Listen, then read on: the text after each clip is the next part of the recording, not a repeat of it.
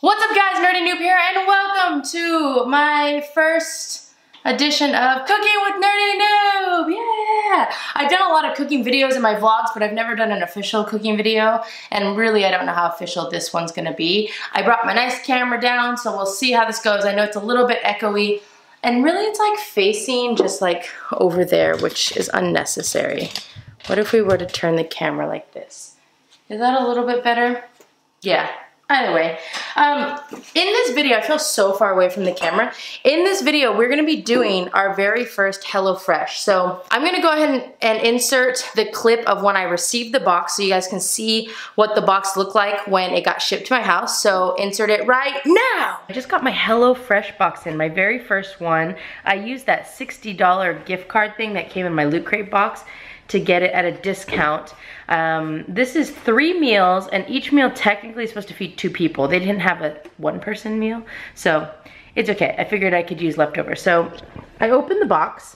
It just literally arrived, and it came with some coupons for some other boxes. They have like a wine box, but basically it has my 3 recipes. So I got cherry balsamic sirloin, and that has herb roasted fingerling potatoes and roasted Brussels sprouts, so that looks pretty good. And then I got a creamy, dreamy mushroom gemelli. I don't know what that is, with scallions and parmesan. It looks like basically like pasta with mushrooms, so that looks good too. This is not what I picked. I didn't pick meatloaf. That's weird. I'm pretty sure I picked a pork dish, but I got meatloaf. So I'm not quite sure what that's about, but I like meatloaf, so that's cool. This is meatloaf with roasted root veggies and thyme gravy. So I think that's not what I ordered, but I'm okay with that because I do enjoy meatloaf. And on the side of the recipe, there's instructions, step-by-step instructions. We're watching the football game, so I'm gonna have to do this quickly. It comes in an insulated bag. Oh, and everything is really cold.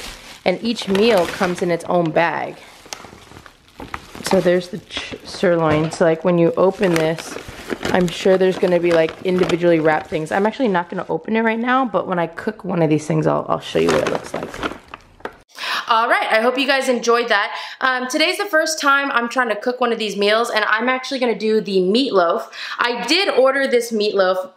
The original recipes that I thought I'd ordered, those are the ones that are coming next week, but this was one of the first ones that I ordered. I'm gonna try making this meatloaf dish right here, and we'll see how it goes. It's fairly straightforward. They give you all the instructions, and I pulled out all of the things that I needed to pull out that are in addition to what they sent me. So I have my medium bowl. I have a grater-ish. I don't know. Yeah, this is a grater, right? Yeah. We have a peeler, a baking sheet, but I only had a really small one, so hopefully this is big enough. I have olive oil. I have a medium pan. Look, this is one of my new pans. I haven't used them yet. I washed all of them and put them away, but I haven't used them yet. And then I have some butter. I have the oven preheating right now to 450, and let's go ahead and pull out the bag of ingredients that they sent me. All right. The other thing they didn't tell me to have is a knife and a chopping board, but I looked at the instructions and I know I'm gonna have to cut some stuff. So this is what it looks like, the bag. So this is meatloaf a la mom, and it came with a pack of ground beef. The way they'd package this, the meats were in between 2 ice packs, and then the bags were on top. So we're gonna go ahead and open this. I haven't opened this bag, so I don't even know what the items are gonna look like. In theory, there should be some carrots, potatoes, shallots, thyme. Oh yeah, basically. So we have, the ingredients for this are thyme. Should I get closer to the camera? Sorry. Thyme. We have these little carrots. These are interesting. We have a potato. We have some garlic. Some beef something. We have panko breadcrumbs. Oh, this is so interesting. We have this, oh look at this little, we have this little teeny tiny jar of ketchup. I'm totally saving this jar, that's so cute. We have our shallot. It's a little bit bruised up, but that's okay. Oh, this is kind of, actually, I'm gonna peel this a little bit. It feels, I'm not gonna say rotten, but kind of. Oh no, you guys. My shallot is moldy. Dang it. HelloFresh, you're not winning bonus points from me. Look at this. My shallot is moldy. I'm thinking that we can either, it's pretty bad. I was gonna say maybe cut the top off and use it. You know what I'm gonna do instead? So I'm not gonna use this, I'm gonna throw this away, but I just happen to have onions right now because I was gonna make Japanese curry. So I'm gonna switch these out and just use maybe half an onion to replace this one shallot, but that is disappointing. I don't know if I don't know guys, I don't know. And then we have some flour, that's for the thyme gravy. All right, darn. I'm gonna use this bag as my compost bag for when I, like for this rotten shallot. That is gonna go in the compostable bag. All right, let's go ahead and get started then, shall we? I'm just gonna go ahead and follow these instructions and we'll see where it takes us, I suppose. The camera feels so far away. I know you guys probably wanna see what I'm doing, but I really just want like to be closer to you guys. I'm not used to being that far away. Okay, so the first instruction on here is to preheat the oven, which I did. The second thing is to wash and dry all produce. Oops. Okay, let me do that now. Pause. Okay, I think all of my ingredients are prepped and ready to go, I think. So let's go ahead and start. It says half and peel shallot. So I peeled my onion, cut it in half, and I'm gonna go ahead and half that. So I'm gonna set half of that aside, and for the first half, I'm going to grate one half with the grater into a medium bowl. I've never grated an onion before, so I don't actually know what's gonna happen, but here we go. Okay, I don't know, you guys can't see this probably. Maybe this camera angle. Okay, let's try this. This seems ridiculous. Is this a grater? It's just melting it into like liquid. Is that what's look at that. I've never done this with an onion before. Is this what it's supposed to look like? It's like liquid. Ew, it's like mush. It's falling apart. What is this even for? Oh, it's for the meatloaf, I see. Why can't we just have regular sized onions? So I've never, like literally I've never grated an onion, and I didn't realize that this is what it does to it. It just turns it into like liquid. This is probably not the best grater. This came in my free, not my free box, but that box that was like for college students or whatever. Okay, well, that looks good. So there we have our grated, well, it's supposed to be a grated shallot, but I used an onion because, you know, my shallot was donezo. Mince the other half and set aside. Okay, so let's go ahead and mince this one. I actually don't know what it means to mince. I'm assuming a fine chop.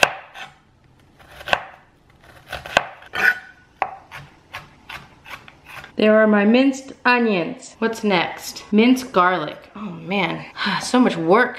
Just kidding, just kidding. That was a joke, that was a joke. I actually love cooking. I just don't cook a whole lot anymore because I just don't have a whole lot of time. But it's one of the new things, or not new things, but one of the things I try to kind of tell myself for this year is to try a little bit harder at spending more time cooking. Because I actually like, I will say that I'm not necessarily a super huge fan of shopping for the food, but I love cooking. Like I've always loved cooking. It's always been a huge thing to me. My parents cook all the time, and it was something that I picked up, and in college I cooked a lot, and it was really nice because we had so many people living with us. That was cool because I tend to cook for like a lot of people. Like I don't know how to cook small meals. I just cook a lot of big meals. Oops, I just cut a carrot on accident. One of the coolest things about running our after school program is that we would do snack for the kids, and every so often we'd kind of do fancier snacks, and it was cool because that was like my chance to cook kind of for more people and you know, get creative and stuff. Okay, I minced the garlic. I'll say that it's not super minced, but whatever. Okay, I minced the garlic. I'll say that it's not super minced, but whatever. Gosh, there's so many things I have to do that I'm like leaving on the cutting board, but I don't have that much space on my cutting board. So this is kind of interesting, I would say.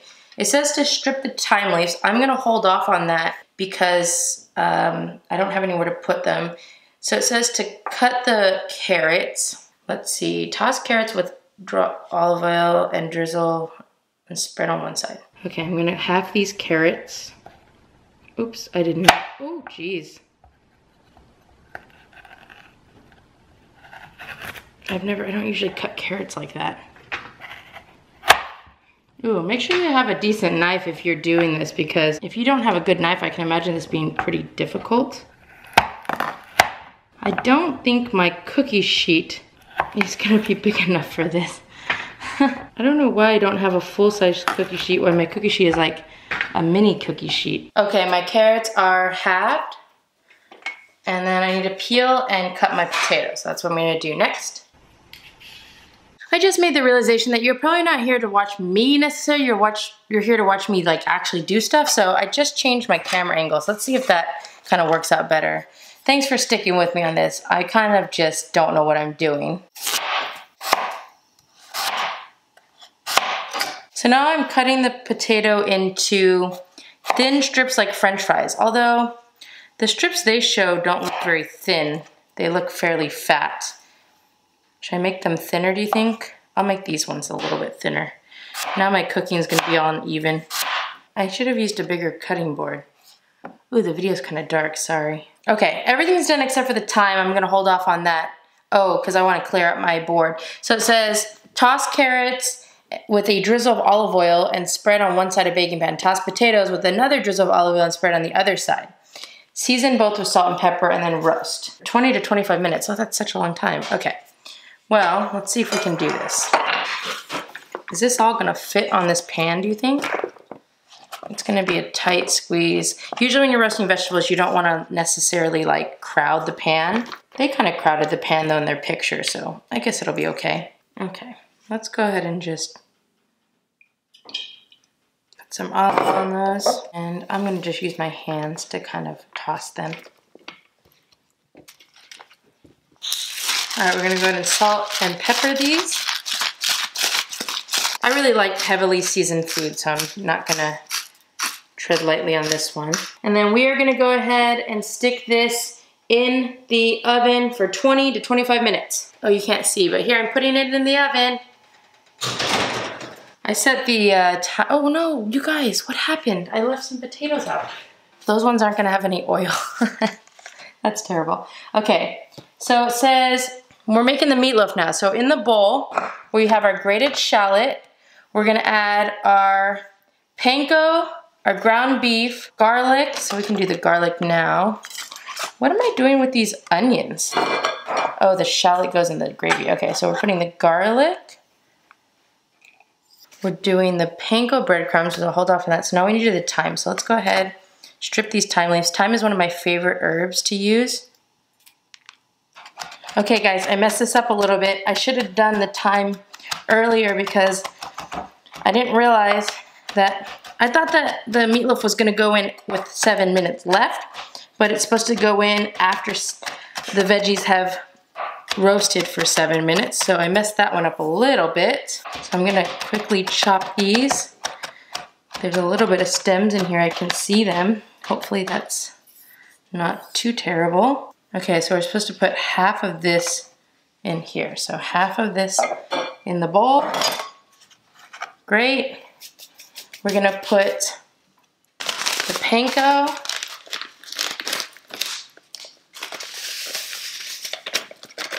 We're gonna put the ground beef. Okay. Was I supposed to put, I'm gonna put salt, pepper, and now we're gonna gently mix this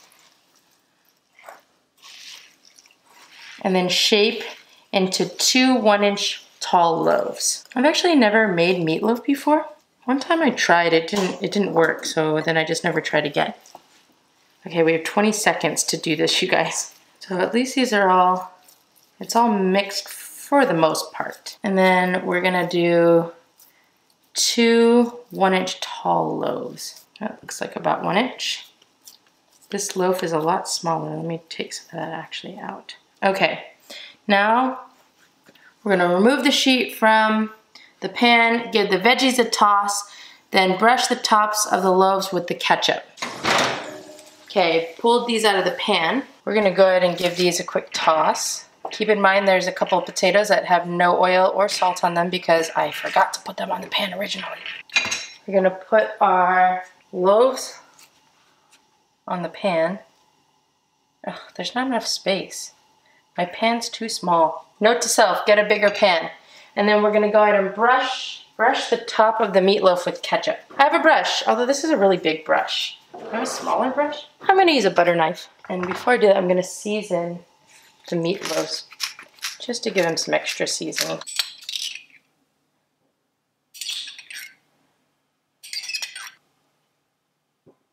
Okay, that looks pretty good. Let's put this back in the oven.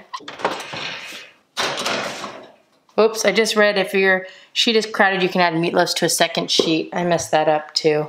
Jeez. Okay, we have our pan on medium heat. I'm gonna go ahead and put the butter in there. I did add a little bit of extra butter. A little butter never hurt. We're gonna melt the butter down, and then we are going to, whoa, that's happening really fast. Add the shallots and the thyme. And we're gonna cook 3 to 4 minutes. Okay, our butter is all melted. Let's go ahead and add the shallots. And the rest of our thyme. We're gonna cook this for 3 to 4 minutes. I have a gas stove, so I feel like the fire is a little bit stronger than usual. If I had more time, I honestly probably would have added more thyme to this. I probably wouldn't even mind adding some lemon. I love making gravy, guys. It's one of my favorite things. One of the later steps says I'm gonna have to have a whisk, so I'm just gonna pull the whisk out now. I think definitely if you're gonna do this, make sure you read ahead and like prep everything, because I just realized that I'm gonna need half a cup of water. Had no idea. I think these are pretty well softened and cooked. I'm gonna go ahead and add my flour. And then it says to stir vigorously. You want to make sure you cook that flour. So we're basically making a roux right now. My stove is so powerful, it's so strong that the onions are starting to brown, which is fine. Never hurt to have brown gravy. Okay, we're gonna whisk in our concentrate.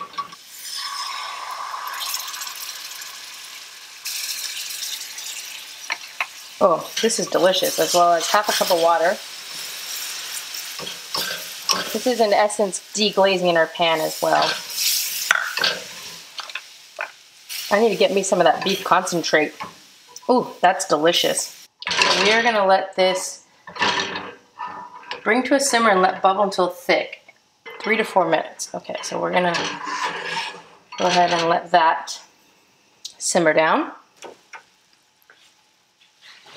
I love gravy. I could literally drink gravy if I wanted to. Actually, I do drink gravy. I don't know why I'm acting like I don't drink it normally. Like, I would have made triple this amount just so I could drink the gravy. Okay, this has been simmering. It's pretty thick. I'm gonna go ahead and add salt and pepper. And I'm actually gonna turn the heat off because I don't want all of my gravy to evaporate. It's very buttery because of the butter that I added, which makes sense. Okay, the meatloaf is almost done. I'm gonna reheat my gravy because I turned it off. It was cooking too much. The gravy definitely thickened up a lot.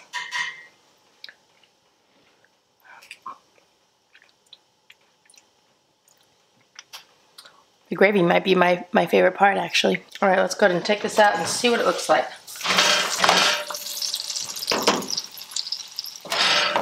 Okay, as you can see, my potatoes aren't super well cooked. I don't even know if these are cooked. They're cooked. They're not the greatest. But here's what my food looks like. Let's see if we can plate this and make it look like theirs. How did my carrots turn out? Carrots are good. My meatloaf's plumped up. I hope they're cooked inside. If one's not gonna be cooked, I think it's gonna be this one because that one's kind of short and plumpy. So let's take this one. And this is technically supposed to feed 2 people, so keep that in mind when you guys are making this. I think I probably put too much oil on my vegetables. Okay, this is what it was supposed to look like. Ta-da! It looks fairly similar to the picture. I didn't sprinkle the gravy on because I'd rather dip the gravy. My gravy's so hard right now, I probably could, or really thick, I probably could add more water to it. Oops, I made the gravy too salty, but it's delicious. So let's go and try this out. The potatoes are definitely not roasted like they should be. That's my fault. I needed a bigger pan. But they're soft, and some of them Some of them have a crispy outside, some of them don't. Again, my mistake. Ooh, hot. The carrots are nicely roasted. They're very soft. It's really good. Okay, meatloaf. Meatloaf looks well cooked. One of the pieces has a teeny bit of pink in it, like a medium, nothing crazy. Let's go ahead and take a look at this. This is my really quick meatloaf because I only had like 2 minutes to put it together, so that was my bad. I probably could have mixed the meatloaf a little bit earlier to give the panko some time to like mix in there, but it's good. And it's really good with the gravy. Here's a bite with the gravy. Okay. So what's my verdict? My verdict is I like this a lot. I eat a lot of food. I'm not gonna say that I'm gonna eat all of the food, but now I at least have leftovers if I don't finish it. I will say that it was quite stressful trying to cook and film, so I'm gonna have to figure that out because I think I would have enjoyed it a little bit more if I wasn't trying to film, if I'm being honest. But all in all, I'm very happy about this. I'm excited to try the steak one that I have because I love steak and I love cooking steak. So really the only thing that was kind of sad was, one, I wish I would have listed, because I needed water for the gravy. It was in the instructions, but I wish they would have listed on the left side here where it tells you like bust out the butter and stuff. The stuff that you need for like that it didn't include. I wish that they would have put that here because that's what I used to prep all my items. And then of course I wish that the shallots weren't moldy. That would have been nice, but it's okay. It happens when you're using fresh produce. Anyways guys, I would give this a thumbs up.